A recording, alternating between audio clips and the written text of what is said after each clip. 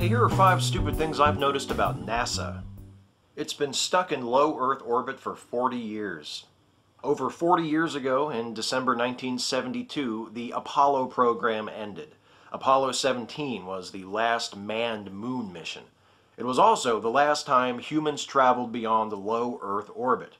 NASA has done a lot of stuff since then, and a lot of really cool stuff too, like the Voyager probes, the various Mars rovers, the Hubble Space Telescope, of course, the Kepler spacecraft, but people, since Apollo, have not gone any higher than low Earth orbit. And why is that? Well, there are a few reasons. It's underfunded. Space exploration is expensive, especially if by space exploration you mean shooting rockets full of people at the moon. The main reason that NASA's manned space program has been parked in low Earth orbit since the early 1970s is that NASA just hasn't had the money to do much of anything else.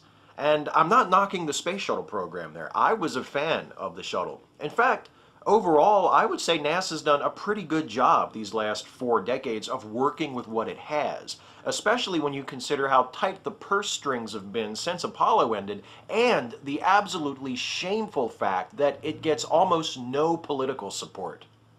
I'm looking at you Republicans and Democrats. The sad truth is there have been precious few presidents or members of Congress who've been willing to stand up and suggest that maybe we should give NASA some more money. In fact, really no president since Kennedy has taken much more than an obligatory interest in the American manned space program, which baffles me. It creates jobs, it unites and inspires the people. You'd think it would be a politician's wet dream. Yes, it is expensive, and yes, there is some risk to human life involved, but you know what else you can say that about? A war.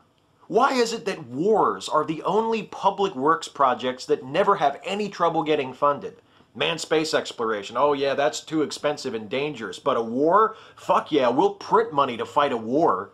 You know, my kindergarten teacher had a word for priorities like this. Fucked. It lacks clear goals.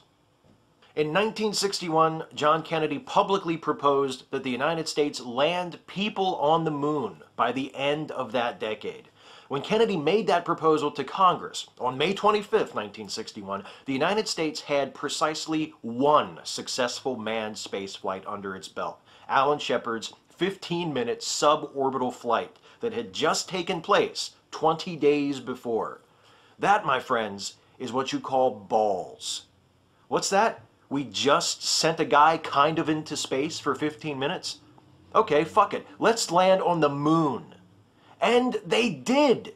The President of the United States stood before both houses of Congress 50 years ago and set a bold and specific goal, and it was accomplished. Today, NASA's manned spaceflight goals sound less inspiring and more like the vague, non-committal results of a conversation between a pair of drunken administrators. Okay, here's what let's do. We'll send astronauts to a near-Earth asteroid in like 10 years or something, and maybe we'll go to the moon again eventually. And shit, I guess maybe we could go to Mars too in like another 20 years or something. I don't know. Stirs the spirit, doesn't it?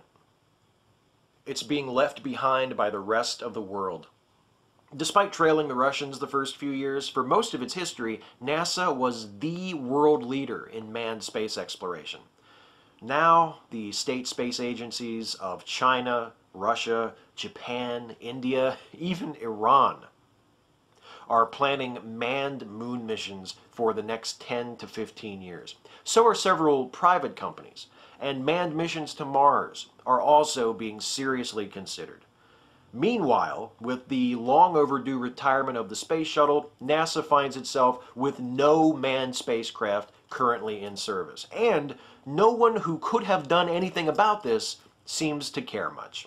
And that might not be the stupidest thing about NASA, but it's got to be the saddest thing, that the destiny of the agency is in the hands of such timid, apathetic, short-sighted people. And saddest of all, those same people are in charge of not just NASA, but of pretty much everything else. So have a nice day, won't you? The hardest part is only picking 5. Catch you next time.